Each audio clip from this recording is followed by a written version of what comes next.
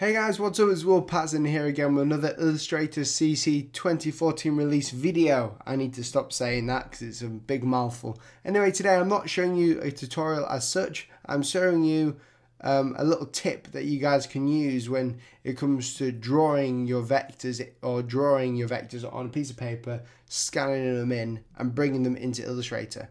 Now, if you're any good at Illustrator, you'll know that you'll know about the image trace tool, which is a really handy tool, probably the best tool for any sort of hand drawers. But a lot of you guys have been saying you've had problems with this, that it doesn't come out exactly the way you like it. Now, because we have to understand here is that when we scan in an image and bring it into Illustrator, it stays as the image. And I'm going to just show you this at this moment in time. I'm just going to go to File, New, and I'm going to go create a new document. I'm going to go over here and go to my scans. And I've got a few scans here. What I'm going to scan in. Let us scan in this. So we're going to go ahead and scan in this. Trace this. So I've just dragged this image that I've scanned from my printer, which is at 300 dpi, which means that we get a lot of detail in here. And it makes it a lot easier for Illustrator to trace it more accurately. I'm going to image trace this. Now, if we highlight it, we get the image trace button at the top. But the problem is that when you click it, you get this. You get the sort of outline and not much else. And this is because we haven't fine-tuned the settings. We can go ahead and go down all these different things here, but they aren't that good. We need to create our own sort of preset or just work with the flow. So today we're just going to work with the flow. I'm going to go ahead and bring this to the side here so it's vertically up like so. I'm just going to make sure that's vertical because it's getting on me nerves. Yes it is. Yes it is. Score. Awesome. Okay, so what I'm going to do is I'm going to highlight this. I'm going to go to Window and I'm going to go down to Image Trace, and you'll get this little Image Trace box pop up here.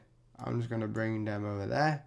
This is the Image Trace box, and it should look like this, and you should have Advanced. It will open the Advanced box. We need that. Making sure that you highlighted your image so it's not actually traced yet, it's just a rastered image. Go and press Preview, and this is going to give us a live preview of what's going on. Okay, so the problem that we have here is that we aren't getting the detail that we want. So I'm going to go ahead and play with these. If we bring down the threshold, that sort of takes the value of black and brings it down a lot. So we need to bring this up a tiny bit so we can get all them at this moment.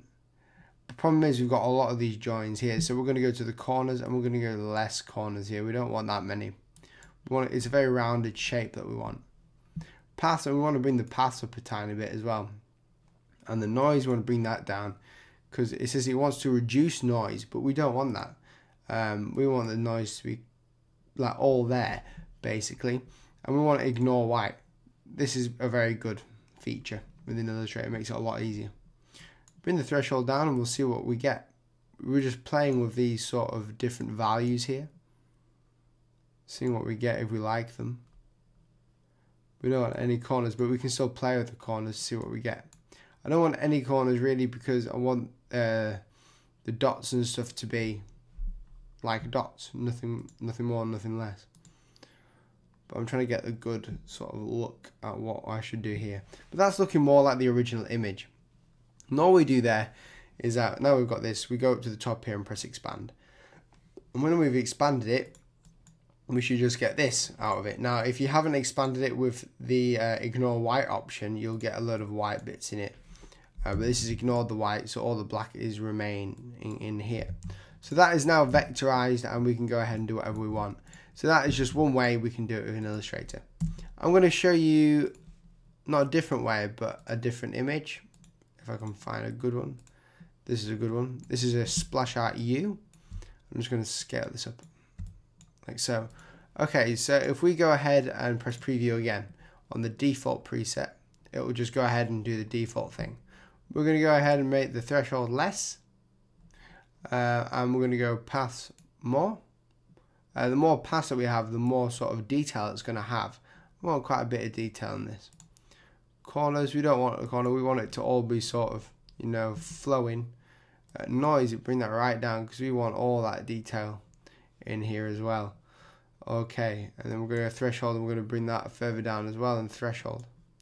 Now we've reached a problem. That looks cool, it looks really old, the threshold's down, but we have to bring it up. So I'm holding shift and pressing the spacebar button, not the spacebar button, the arrow key up. And that looks good at 50. I'm really liking that. I'm going to press ignore white again. And then I'm going to go up to expand. And there we go, we have our image traced sort of vector bit here, and that looks old and cool. I sort of like that. I'm going to go ahead and put that over here. Beats going around with a pen tool, I think. Some things you will have to go around with a pen tool, but in the way that I work, you don't really have to. Let's try it with this. Okay, so we've got a typographic piece here. It doesn't look too good at the moment, but once it's in Illustrator, we can make it look great. I've actually done it before this over here, and I've changed it around a little bit. Okay, so we've got this, click on the image, press preview, and then I'm going to press ignore white at the start. Makes it a lot easier. Awesome. So same problem, we've got all these corner bits, we don't want them. On the threshold down, we get nothing there. We might have to increase the threshold a bit every now and then.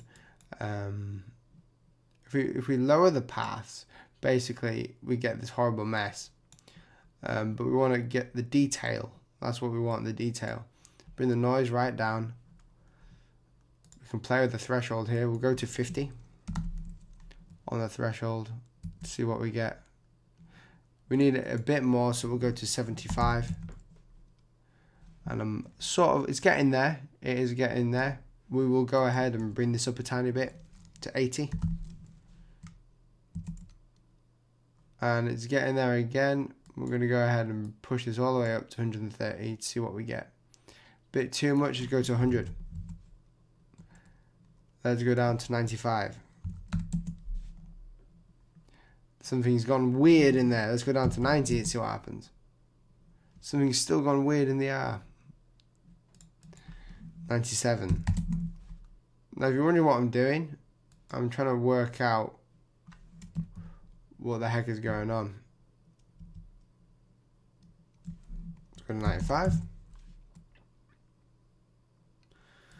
100. Awesome.